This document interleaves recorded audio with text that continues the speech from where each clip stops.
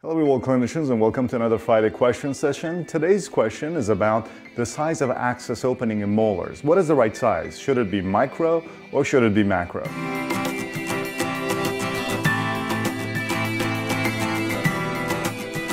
Okay, this is a question that comes up quite a bit on the website. What is the proper access opening and the size of the access opening? Kind of reminds me of a Dr. Herb Schilder quote.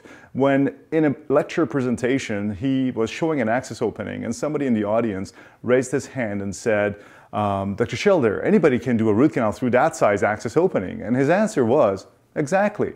Well, the point is that access opening is supposed to allow you to do a good job doing your cleaning and shaping in the root canal. However, at the same time, there is an extreme end in which you can remove too much tooth structure unnecessarily and as a result actually weaken the tooth.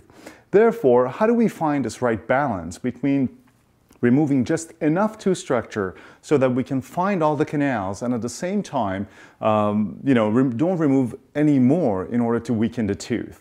And this really goes back to the idea of finding straight line access to the apical one half of the tooth.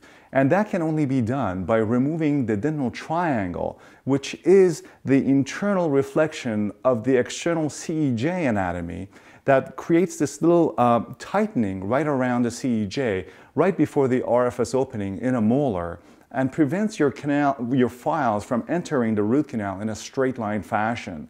It bends the files, and there is a rule in endodontics that says instruments only bend once, because every tooth has some kind of an apical curvature, and if your files end up having to curve or bend before they enter the root canal, they will have a far lower chance of being able to negotiate that inevitable curvature that exists at the apical 1/3 of the root. So your goal really as endodontists and clinicians is to try to create a straight line access to the lower half of the root so that your file comes in straight, and at that point it will have the best chance possible in order to negotiate around those curvatures.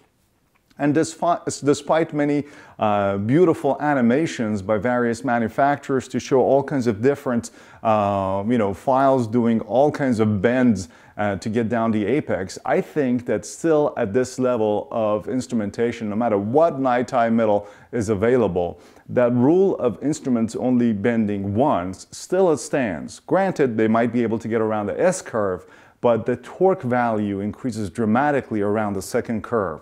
So your access opening should essentially be directed